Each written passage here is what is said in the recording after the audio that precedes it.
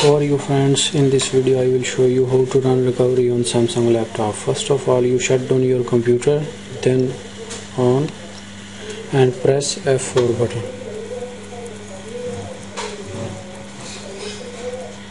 After this page open, you simply click on enter button. Now you see your recovery is running. This take 1 or 2 minutes.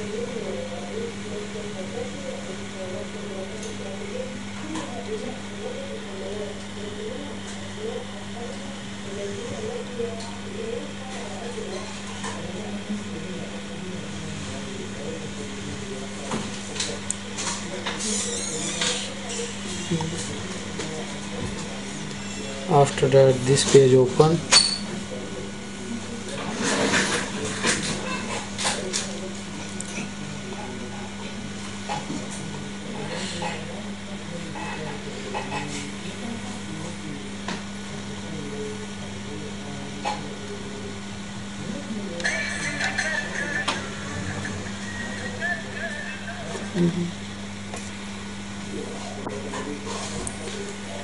Now this page open, you simply click on agree.